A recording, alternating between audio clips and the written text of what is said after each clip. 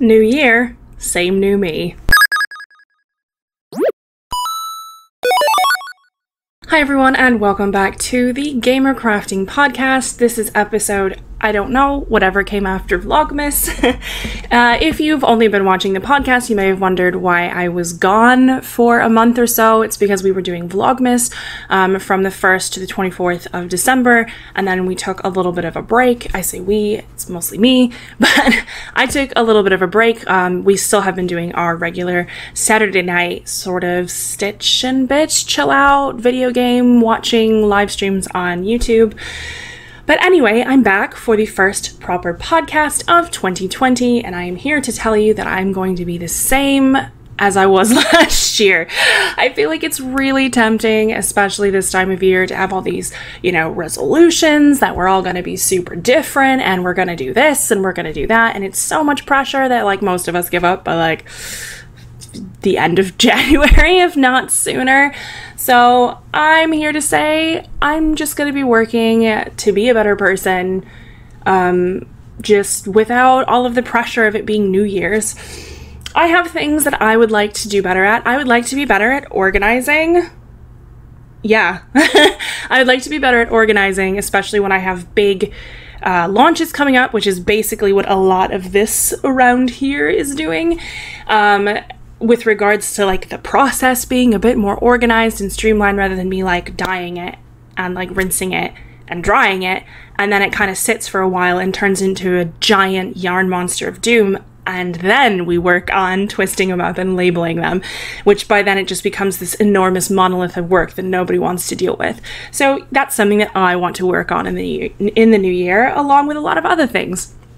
I will say that I'm going to have a really big announcement next week. I mean, it's possible that some of you aren't going to care, but it's kind of a big deal to me. It's really important to me. It's something I've been working on for almost 2 years, just about 2 years. So it's really important to me. So I do hope that you all come back next week to see what I'm talking about. I have a lot of work to do before I can make this big announcement to make sure that everything is kind of goes smoothly. And Anyway, so that's what I'm working on this year. Being a better person for myself with regards to being a bit more streamlined and organized as I try to do, more things in life and add new creative projects to my giant pool of creativity, which is vast, but my time pool is very small and much more like a dried up puddle. So I kind of wanted to talk a little bit today about what I finished in 2019 and then realized I couldn't quite remember what I had finished. Right, I keep a bullet journal that says, here's the things that I finished this year, but realized that after the first 2 things that I cast off in 2019, I didn't put any of them else. I didn't put any of the rest of them in there because this, this sort of tracker was at the beginning of the bullet journal, and it was a page that I didn't flip past very often, and I kind of just forgot about it, and that's my own fault. I will say that some of the stuff that I did finish, I don't know where it is.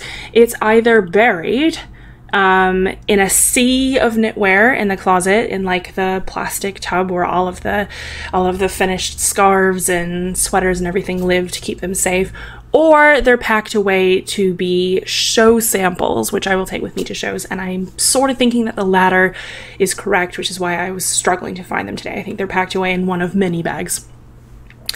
So I will say that my first finished object of 2019 was a fox wedding shawl. The fox wedding shawl is made with chunky weight yarn, and I made it with my 13th Doctor colorway. I will say that I know that this is what's left of, I think I used 3 skeins for that. This is what's left. So this is the 13th Doctor colorway. I have seen that a few people have tagged it as clown barf on Ravelry, and I guess that's fair, right? It's fair. That's fine. It's cute though. I like it.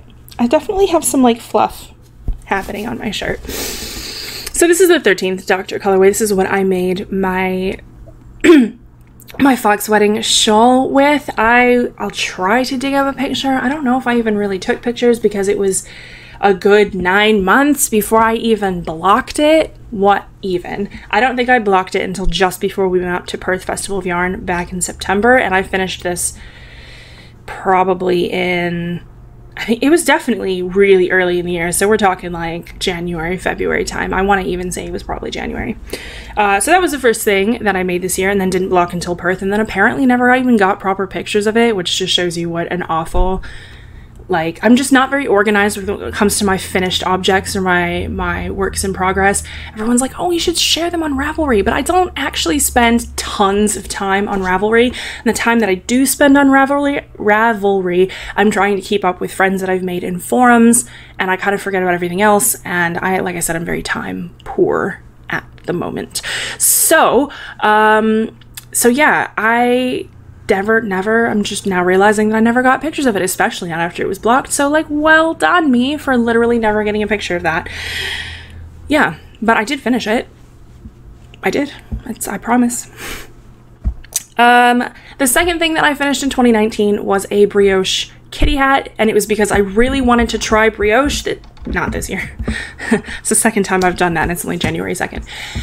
I really wanted to try brioche in 2019. I really wanted to get to grips with it and see if it was something that I enjoyed. I absolutely loved it. I don't know why I didn't do more brioche in 2019. I just got sidetracked. I really enjoyed the knit. It was a really fun hat. It's, you know, you carry along, so it's like DK, and then you carry along like a textured, like a fluffy yarn, and I used my Monster Floof because that's about when I launched that. And it's lovely, but it's very warm. Probably too warm for me because I tend to run a bit hot, so I haven't really worn it very much. I need to take a vacation somewhere very cold where I'll be really grateful for it. But that's something that I know for sure is packed away to use as samples of show so people can kind of see how the Monster Floof kind of knits up. I do have a picture of that, so I will put that here. I really enjoyed the hat. It was a really fun knit, and I definitely want to do more brioche in 2020, maybe, probably, if I get my act together, which is debatable. And then I worked on a whole bunch of stuff and didn't finish any of it. I, at one point, cast on a Volt sweater, which I've done the ribbing of the front side, and that's it. I really like the colors that I've chosen. The yarn's all wound up. I just haven't done any more than that because it's intarsia, and I know that I'm gonna have to sit down and really focus on making sure that my intarsia doesn't suck, because it usually does. And then I cast on a 4 Fox Sake sweater, which I'm about 5 to 10 rows of the 3-color color work from the end of the yoke when I can then split, and then it's just plain knitting from there. And I really wanted to get it done by the end of the year, but I just didn't have time. December just completely almost bypassed me. It just flew by so fast. There was so much stuff that I really wanted to do in December that I legitimately did not have time for. The first half of December, we were both working basically every day until 11 p.m. trying to get everything done before our post office closed. And our local post office doesn't open again until Monday, which is when we'll start shipping out all of the yarn loots that were purchased last week. If you don't follow on Facebook or Instagram, the yarn loots are basically kind of a mystery bag where you can get some discontinued stuff or some one-of-a-kind shades, and you can either get, like, you'll get at least 120 grams, but you could get up to 300 if you're one of the people that we randomly pull out of the stack. So those will all start shipping on Monday, and we'll get them out as soon as possible. I'm trying to think what else I cast on in 2019, and I'm really struggling to remember. I think there's been some abandoned stuff. I'm trying to think what's hanging around in some project bags that I've now buried in the back of the cupboard because I got too frustrated. And I don't know, there was probably one hat, there was other things, there was I really wanted to finish another garment in 2019, but I did not. Like I said, I cast on the Volt and the 4 Fox Sake, but I didn't finish them.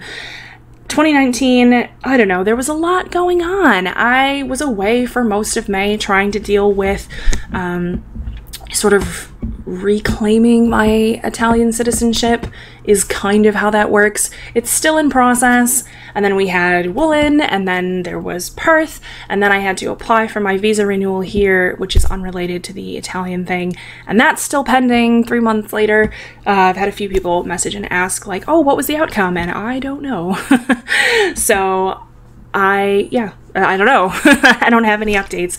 So, I don't know, 2019, it kind of, and then I was trying to do other things. I was trying to like, I spent some time trying to like learn ukulele, and that was fun. I was trying to just reclaim hobbies that are just hobbies. They're not necessarily meant to be, you know, monetized, because that's a thing I think a lot of us have lost. I got lost in this really deep tweet thread yesterday about it, and it's a whole thing. I think that a lot of times it's difficult to sort of reclaim your hobbies because we all feel like we should be productive all the time or monetizing all the time. Otherwise it's lazy, or you're not trying hard enough, and it's a whole like weird cultural thing. So in 2019, I was doing some more watercolor painting, and I was trying to make time to like, you know, learn ukulele and just kind of like have fun with it, rather than it being something that I wanted to eventually like be good enough at to monetize. I'm never going to be good enough at either of those things to monetize. So, yeah, I don't know. It's a whole thing. But that being said, 2019, I knew at the start of it, I was like, this year's going to grab me by the throat and drag me through the entire year, and I'm going to get to the end of the year and be like, how was that a whole year? And honestly, I was 100% right on that count. 2019 did grab me by the throat and drag me through the whole year, and I feel like I barely had time to just breathe.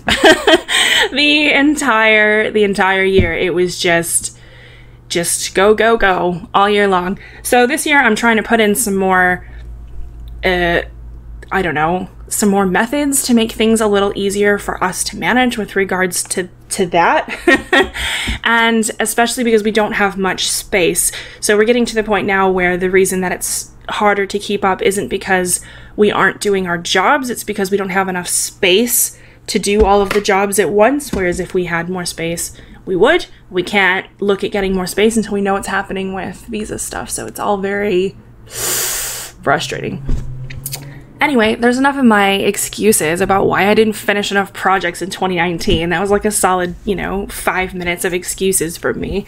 Oh, by the way, I also was abducted by a giant rainbow elephant, and that's why I couldn't finish projects in 2019. No. The other big thing that I finished in 2019, actually, was my enormous northeasterly, which I had all neatly, folded up. I'm gonna have to neatly fold it up again. So, here's my...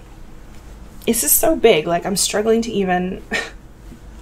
I needed to get... I should have had some help here. Anyway, so this is my giant northeasterly blanket. It is probably about 3.5 or 4 feet, no more than that, maybe 5 feet wide, and it's about 7 feet long. It is super, super mega long. See, it's still coming. Because I am a tall person and I don't like having to only barely cover the tips of my feet when I'm snuggling. I would much rather prefer, being able to just properly snuggle in. So this is my northeasterly blanket, and I loved the pattern. I loved the whole process. There were some that there's a join as you go. There were some that I joined as I went, and there was some strips that I knitted separately so that I didn't have to take the whole blanket, especially once it started getting absolutely mahoossive. I would have needed, to have a little red wagon pulled behind me with the whole blanket in it. So there were some that I knitted separately, and then I joined together later just by kind of sort of crocheting through the loops and trying to hackily make the joins look the same, and I'm not super convinced that I did a good job there. So I'm not going to show you the back of it. I'm not going to show you all how inept I am at trying to do that. But it's huge. This was with my Nihilist Rainbow 2019 blanket club. I wanted to kind of to make it along with people so that at the end of the year I could say, look at this super massive, huge blanket. This is what you can do with the 2020 blanket. So it's club. This is basically what I'm doing now. So there was a lot of different colors. There was 2 different colors, so there's 24. Math. There was 2 different colorways a month, so there's 24 different colors in this, and the whole thing was that it was a big sort of bright neon blanket. This is only showing you some of the colorways. Here's some more. Here's some more of them. Excellent. And you can kind of see where the different little chevrons It's a lovely pattern. And there's also like an add-on pack if you don't like doing the same thing all the time, that have different, you know, like colorwork or brioche or whatever, if you want to kind of mix it up a little, or if you like one of those other things a little bit more. Highly recommended. I just did the plain vanilla one the whole way through because I was convinced that I would probably forget what I was doing. Because I was trying desperately to keep up with it. And I chose chunky for mine because I knew there was no way I was going to knit like nearly 2.5 kilos of 4-ply or DK into a blanket in 2019. And I'm glad that I made that choice, but it also meant that this is basically the only thing I was working on in December. I was pretty good at keeping up, but I had about 400 grams that I had to knit through in December, which I know it's chunky, but I'm a slow knitter and I was really busy, and it felt probably a lot more like a race to the finish than perhaps it actually was.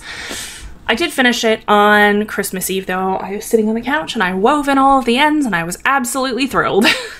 I was absolutely thrilled, and I'm really thrilled with it. I'm going to get a whole bunch of pictures and you're all going to be sick of seeing this on Instagram, but I'm so proud of it and it's so huge and I love it so much that I'm really excited to start the 2020 Blanket Club. And the theme for this year is a light in the darkness. So if you look on my Instagram, oh never mind, I'll just put the image up here or something. So these are kind of the inspiration pictures for what I'm thinking for the Light in the Darkness Club. Each month will kind of flow into the next, like this one did. And I've decided I'm definitely crocheting the one for 2020 because I swore up and down that in 2019 I was going to crochet a blanket because I was like, I'm not going to have time to knit a blanket. Crochet's a bit faster, uses the yarn a bit, uses up the yarn a bit faster. It's definitely what I'm going for. And then I discovered the Northeasterly because somebody in my stitching group brought hers and I just fell madly in love with it, and I just couldn't stop myself from immediately purchasing the pattern and casting on. Like I couldn't stop myself. So I think in 2020, I am going to do a crochet blanket. It's been a while. It's been a minute since I've done some crochet. So I feel like it's time to bring back the hook. I haven't decided whether I'm just going to do a super standard, you know, just like a ripple blanket, or if I'm going to look for something a little bit more interesting or with a bit more interest. I haven't decided. I'm going to just have a look and make a decision. And I will share with you when I've all made that decision, but I've not made it yet. But anyway, I'm super pleased with myself for knitting a whole giant blanket in 2019, even if it is chunky. I know that some of you watching will be thinking, I could knit that whole thing in a month or less, and you're all probably right, but you're all much faster, more efficient knitters than me, and you probably also, I don't know, you're just faster. You're just faster than me, and you're probably a little bit more focused, I'll be honest. Whereas I tend to get distracted by things. Oh, you know, here's some new paints that happened to just fall into my basket, and now I have them and I want to play with them, and so on and so forth. So anyway, that's my big finish, I think, for 2019. Finished it on Christmas Eve. I think that this color, right, is probably my favorite. Like this like quadrant here, probably my favorite of the entire Blanket Club, which is surprising because I know most of you are thinking that you'd think it would have been this one, like the sort of greens, but I really loved how these turned out. Definitely my faves.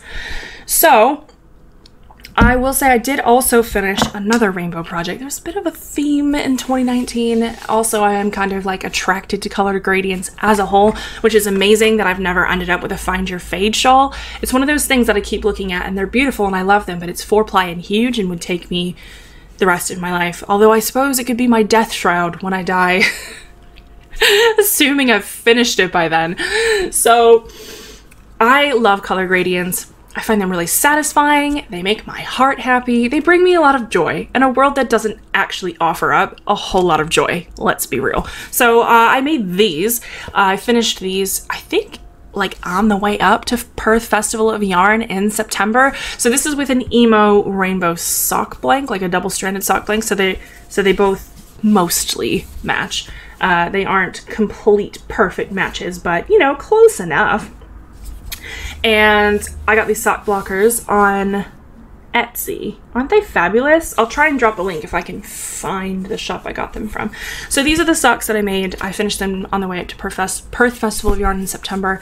And, you know, honestly, I'm sad that I keep these as a sample because I love them and I really want to wear them. So there's a non-0% chance that I'm gonna make another pair specifically so that I can wear them, because I feel like if I wear these, they will never ever make it back to a show ever, because they will get sucked into the sock void, especially the hand-knitted sock void, which basically means that I don't know, like I just wear them so frequently that they would just not be ready to take back to a show is basically the point that I'm making.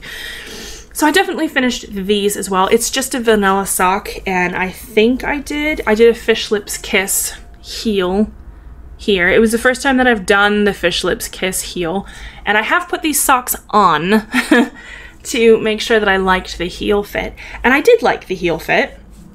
I don't know that it's completely right for me, but obviously socks and heels, it's a very personal choice. So, and it really depends on the shape of your foot. So I'm not super convinced that they are 100% the right heel for me, but I have quite a high instep. If you have suggestions for heels that are good for high insteps, drop them into the comments because I need to know. So that was the first time I've done a Fish Lips Kiss heel, but the rest of it was just a pretty vanilla sock. There was nothing special. It's just a plain toe up sock. I did knit both of them at the same time from the same sock blank, and that worked out pretty well for me. I know that some people prefer to wind them into 2 balls before they start, but it was all right for me. I didn't have any issues. And I knitted through basically the whole sock blank, and I wear a size 7 UK US 9 shoe, and these do fit, and they go, I don't know, kind of like a half calf sock, so they're not short by any means. As you can see, they are not short socks by any means. They are a pretty decent length, actually, and I was pleased with it, so there you go. I was pleased with these. I don't think there's actually any emo rainbow sock blanks in the shop, so this is kind of a purposeless it's kind of a purposeless promo, but I just wanted to show you that I finished them because I really liked how they turned out, and I will definitely be dyeing more of those for Waltham Abbey Wool Show, which is at the end. It's not even at the end of this month, it's on the 19th, so it's like, what, 2 weeks from Sunday. I really need to get my act together. I mean, it's not like I don't have enough yarn, it just needs to, yeah, I don't know. And the car is still not drivable due to something wrong with it. So we need to figure out all of the logistics and how to get there and everything. Anyway, so I finished these and I was pretty pleased with them as well. So that's kind of, I can't think if I finished anything else last year or not. I'm sure I probably did. I remember passing things around my stitching group, but I can't for the life of me remember what any of them could have potentially been. So there you go. Big blanket, made a hat, made a shawl, pair of socks. I mean, that's okay, right? Cast on a couple of jumpers. I should have dragged out the For Fox's Sake to show you the progress that I've made, but I didn't, so I'm sorry. I will show, how about this? I will deign to show you the For Fox's Sake when I'm actually done with the color work and I have split for the sleeves. I will show it to you then, and only then, which I'm hoping might not be too much longer. I did, however, cast on something for Christmas. I cast on an Alaska hat. It's been in my library for ages, probably since it was released. So whenever it was released, it's been in my library since then. And I've been working up the sort of want to make a 4-ply hat, because usually I make hats in a DK. And I decided, you know what, I'm just gonna do it. So I cast it on. I'm using the Sneck colorway for the hats, and I haven't decided what I'm doing yet for the sort of ombre-ish sunset slash sunrise kind of thing in the background. It's probably going to be a mini set, maybe. We'll see. We'll see. But anyway, I did cast that on. I have not knitted very much on it. I've basically just done maybe, I don't know, 10 rounds of the ribbing there at the bottom. I had intended on knitting during when I went to go see Cats on New Year's Eve with a friend, but Cats was such a sensory I don't even know where to go with that. It was a sensory just that I just couldn't even bring myself to knit a really simple rib because I just didn't think I could handle it. Cats was wild.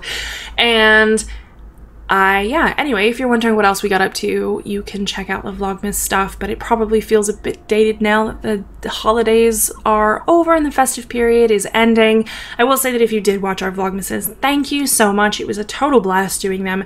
I think we will definitely do them again next year. If you have any thoughts about what you'd like to see in either in podcast this year or in Vlogmas next December, do drop them into the comments and let us know. I was thinking I will do more of the sort of chill videos. I did one that was like a chill video for Vlogmas where it was just me dyeing yarn with some nice kind of chill music laid over the top of it. I was thinking about doing more of those and having that be a separate sort of section here on the YouTube channel. But without me talking, it would just be yarn dyeing, some chill music. That's it. So I was thinking about doing that. If you have any thoughts about that, let me know whether you think that it should be the sound of the yarn or whether you think it should be music or maybe a little bit of both. But that's something I'm definitely planning on doing in 2020 as soon as I get a new phone stand, because both the gimbal and my phone stand have betrayed me with being broken. And it's frustrating because the gimbal, like, they're not cheap to procure in the first place, and now it just feels like an expensive piece of whatever it's made out of, metal. There's gears and stuff inside, and there's not really any way that you can fix them, which is really frustrating because I would rather fix it. I don't want to just get rid of it and get a new one. I'd rather just fix this one, but there doesn't seem to be any way that I can fix this one. I've spent quite a lot of time researching, and there's nothing. There's nothing. There's no way to fix it. If you happen to be a gimbal repairing super genius, then send me a DM. Anyway, that's it for me. I know that this isn't super long. Well, I guess it is kind of long. I guess it did end up being kind of a normal length podcast. That's it for me for this week and this episode. Next week will be my big giant announcement, so please do come back for that. I have a lot of work to do before I'm able to go ahead and launch that, which is why I didn't do it today, because I've been trying to actually take some chill time and I'm really struggling. Like I don't do well with just trying to chill, so I've been, you know, working on other creative projects and catching up on laundry and etc. Anyway, thank you so much for watching. I will be back here next week with the big announcement, and we will of course be back on Saturday night with our regular Saturday night live stream.